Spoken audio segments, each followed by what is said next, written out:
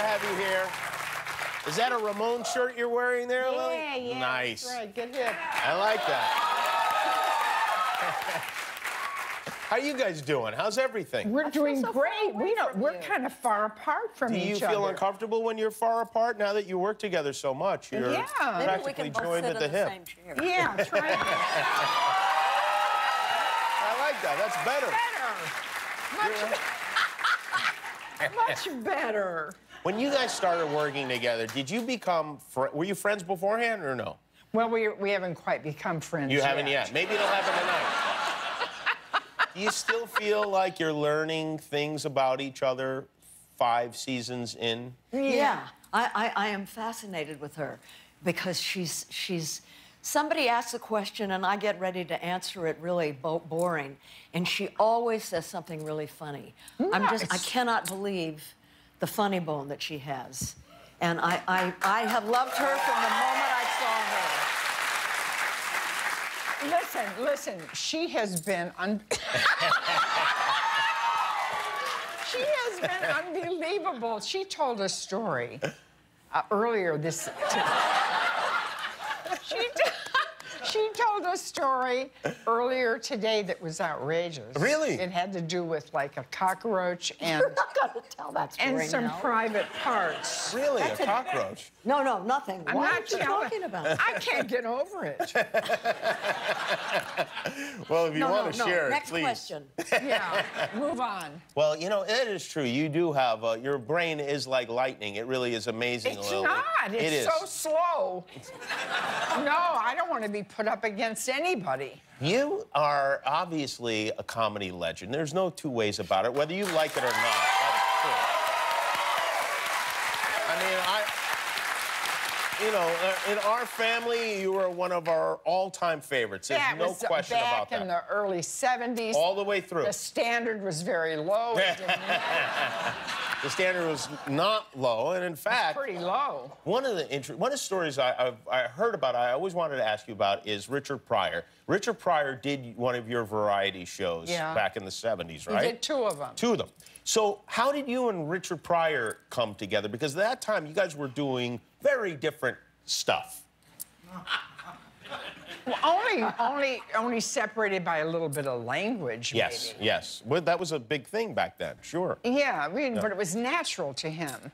I mean, he had the credibility for it. If I used a lot of language, it would be kind of like, you know... It wouldn't have been as accepted. Go sit down someplace and... So, but didn't he see you and wanted to meet you and work with you? No, not terribly. No, I think it was...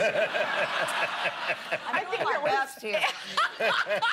It was the other way around. I adored Richard. I'd seen him at the Improv, you know, and so then as soon as I got a special, I said, well, I want Richard Pryor to be on the special. So I called him up and tried to get him to come on the special. And I'm sure he's thinking, well, I got to check this white, you know, girl out. And so he said, okay, we'll spend the day together. And I really? said, but How'd that go? Nice. That was great. That was good because I had the cachet of being on Laugh-In, which was a big hit show. Yeah. And all the people in the neighborhood loved me. I see. So you were accepted by his community. Yeah. And so we went down to the neighborhood, and of course, I lived in the neighborhood when I was growing up in Detroit. He had them vet you, his neighbors, to kind of decide whether or not you were going to do something together. He kind of vetted me. He did. And so then he's thinking, well, I don't know how she got through that one so slick. But then he challenged me to go to a porno movie. That's it. Is it true? Yeah. And That's I quite said, a challenge. I said, I will go, but I'll pay my own way. And you went to a theater. And we went to a porno movie, and we sat there and we watched it and everything like that. Do you remember the movie? It was had like medical, like, you know, it had like some kind of medical underpinnings to Somebody it. I see. playing doctor. What, playing doctor? Somebody was playing doctor? No, they were, I don't know what, I can't remember. It's 50 years ago, for God's sakes. It was black and white, and the people It were was 48, unattractive. and they had black socks on, and they had a little mask on. It was, no, it was like it was a bona fide porno movie. Wow.